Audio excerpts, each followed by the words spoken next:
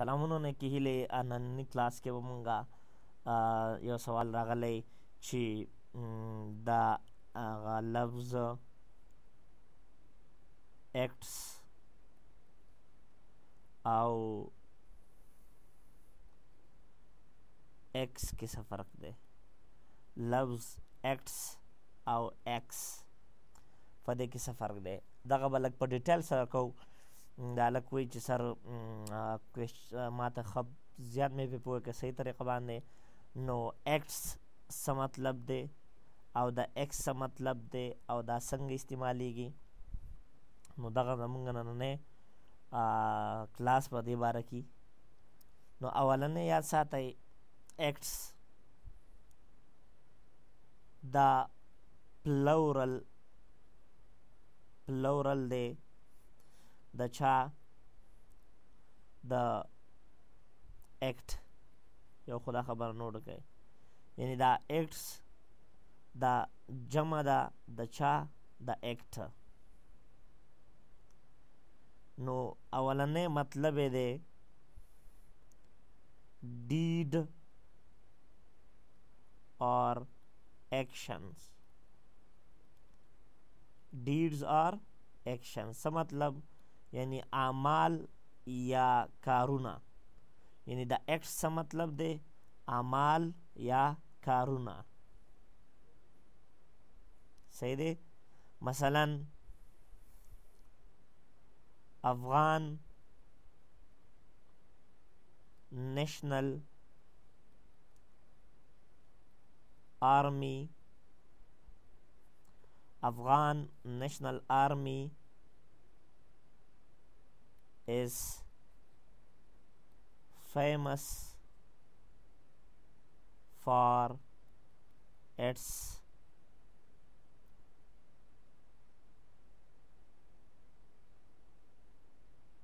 acts of unit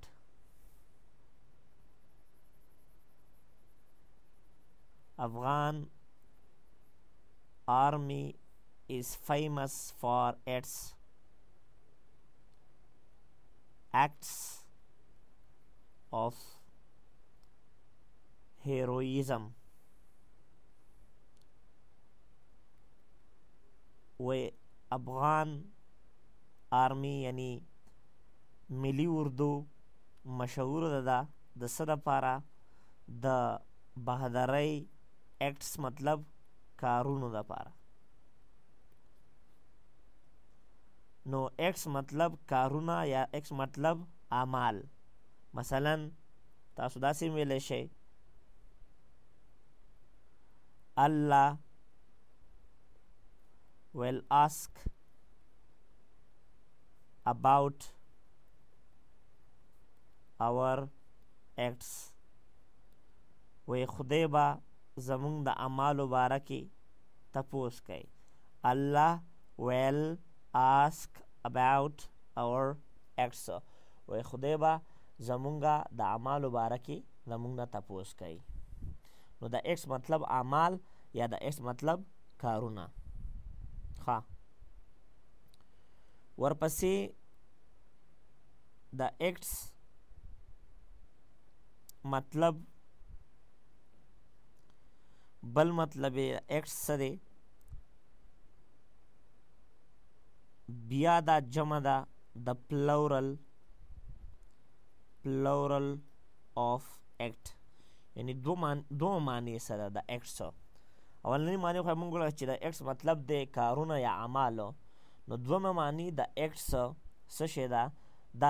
دا چې کوم دی ایکټس چې کوم دی دا څه شی دی؟ دا جمع یو شکل دی د چا د ایکټ.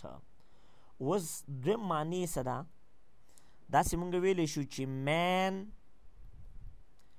ډیویژن دی بله معنی ده. یاد ساتئ اولنی معنی موږ وکړه دی دوه معنی ده. دلته کې ورته منه مخه کومه. سو مین ډیویژن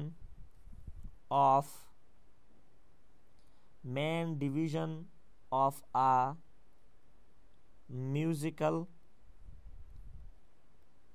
comedy or a play. د یوې ډرامې یا یو میوزیکل کامیډي یا د یو پلی، یعنی پلی هغه ډرامه چې هغه په سټیج باندې کیږي. صحیح دی. نو د پلی یا د یو میوزیکل کامیډي مین تقسیم چې کله مونږ وکړو نو دې ته ایکټس وایي. لکه تاسو به د شیکسپیر دا ډرامې کتلي وي، دا په ایکټ کې راځي، وایي ایکټ 1 ایکټ 2 ایکټ 3. نو دا په یعنی ډرامې چې کوم دی دا مونږ په پارټس کې مین پارټس کې څه کوو، مین پارټس کې تقسیمو ډرامې چې کوم دی، خاص کر د انګلیش لټریچر چې کومې ډرامې دي نو دغه پارټس ته مونږ ایکټس هم وایي. ایکټ 1 ایکټ 2 ایکټ 3 داسې مونږ ویلی شو. نو یعنی دوم مطلب د دې ایکټ څه شی دی، مین ډیویژن آف پلی اور کامیډي. ښه ورپسې دی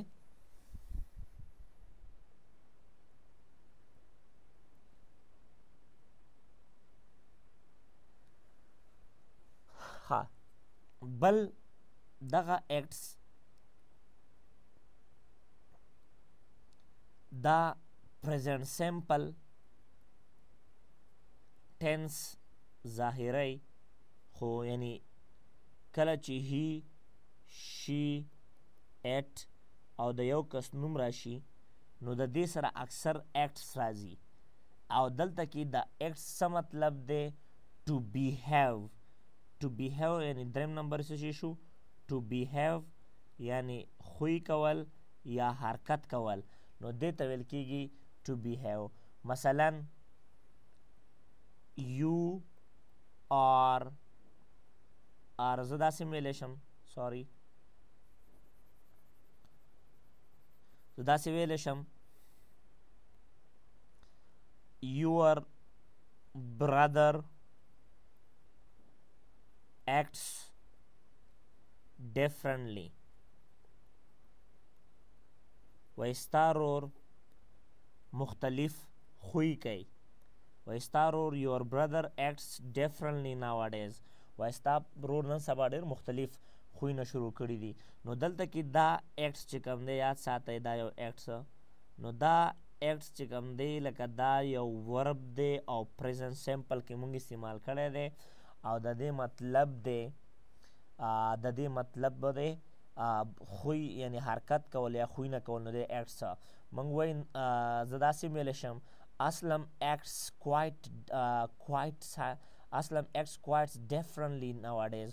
وایي اسلم نن سبا ډېر مختلف خویونه کوي. نو ایکټس مطلب چې کوم دی لکه مطلب عمل کول یا چې کوم دی کردار، مطلب دا دی چې خوی کول، حرکات کول، دې ته ایکټس ویل کېږي. صحیح شو. ښه دا خو د ایکټس ما تاسو ته وکړو. اوس دی ایکس، دې کې نور فرقونه هم دي خو دا چونکې تاسو ته شارټ کوم چې پوه شئ پرې. ښه ورپسې دی ایکس. ایکس خو سمپل مونږ داسې ویلی شو چې دا یو هینډ هیلډ chopping tool و یو داسې چې په لاس کې نیول کېږي، یو داسې آله چې په لاس کې نیول کېږي او په هغه باندې مونږ ونې کټ کوو، نو دې ته مونږ وایو ایکس. نو د ایکس مطلب دی تبرګی یعنی کولهاړی، تبرګی یا کولهاړی، یا ورته مونږ تخذ وایو، نو دا چې کوم دی ایکس ته ویل کېږي. ښه دا د ایکس دی. کله کله په خبرونو کې د یو معنی شو ایکس، دویم معنی ایکس مطلب ټو ټرمینیټ سمون. دا کله سرکاري نیوز پیپرو کې اکثر راځي یا خبرونو کې راځي، نو د دې مطلب دی ټرمینیټ. ټرمینیټ څه مطلب دی، ختمول، ختم یو میٹ ختم میں غلط لکھو،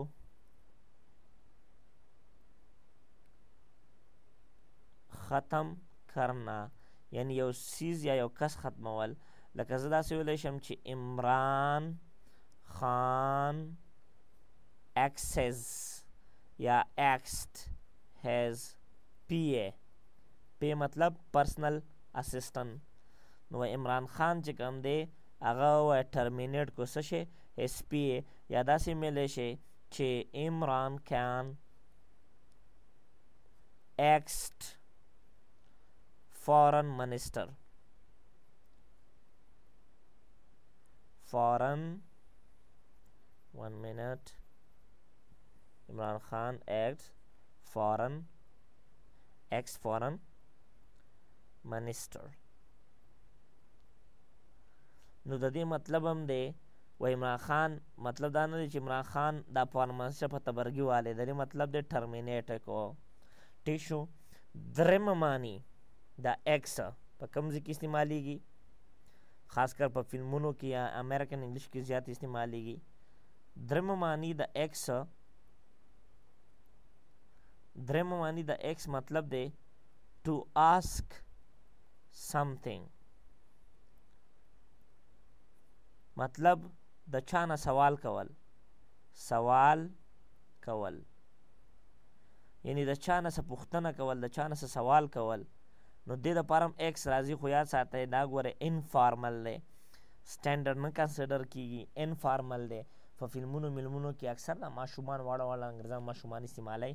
لکه مونږ وایو، تاسو اکثر وایي چې I will ask د ask مطلب دی تپوس کول. I will ask you a question.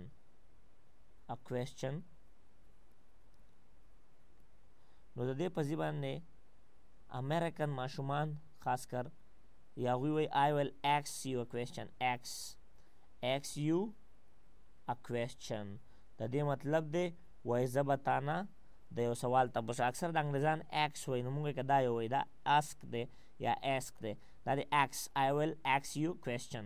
نو دا اکس مطلب دی to ask somebody یعنی چا نه سوال کولو.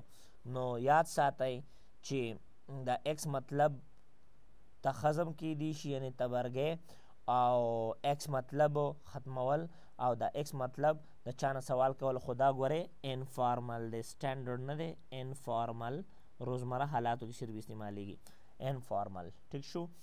دا او دا ایکس او دا ایکس فرق انشاءالله بیا به بل کوېسچن هم حلوم. نه